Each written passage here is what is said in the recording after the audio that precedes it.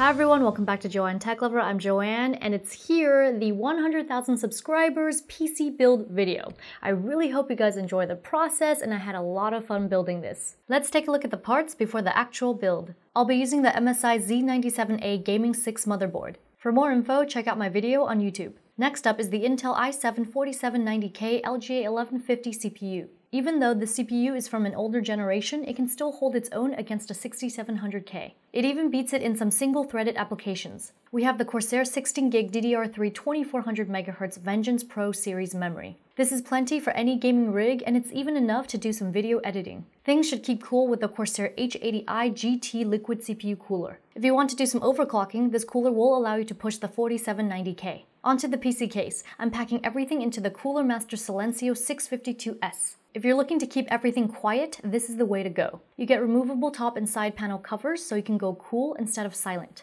There's 240mm radiator support up top, and you even get an SD card reader, major plus for editors. The Corsair HX850i is quite impressive, and here's why. This PSU is 80+ platinum rated, and it's about as good as it gets. It comes with a 10-year warranty, and it'll allow you to run at 0 RPM fan mode even on medium load. You gotta have an SSD, and we've got the Corsair Neutron XT 240GB. This is one of the fastest 240GB SATA 3 SSDs on the market. The read and write are 560 MB per second and 540 MB per second. And it has up to 100,000 IOPS on the 4K random reads. I hope you will put the EVGA GTX 984GB GDDR5 graphics card to good use. EVGA's ACX 2.0 cooling unit has allowed them to overclock this card to 1266 MHz on the base and 1367 MHz for the boost clock. Though it's from the last gen, it can still play almost any current game at 4K. Last but not least is Windows 10 Home. Without further ado, let's build.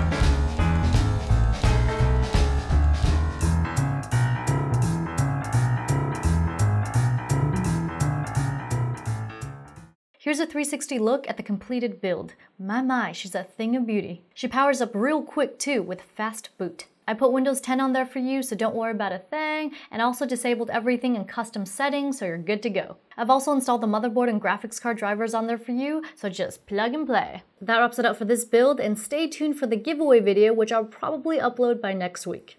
Anyway, if you like what you saw and you want to see more like it, be sure to hit the like, comment, and subscribe buttons, as well as follow me on social media. JoanneTechLover Facebook, JoanneTechLover again on Twitter, and JoanneTechLover once more on Instagram. Also, be sure to check out my other YouTube channels, JTL Lifestyle, JTL Cuteness Overload, and JTL Love Life and Advice. I guess it's bye for now, and see you later!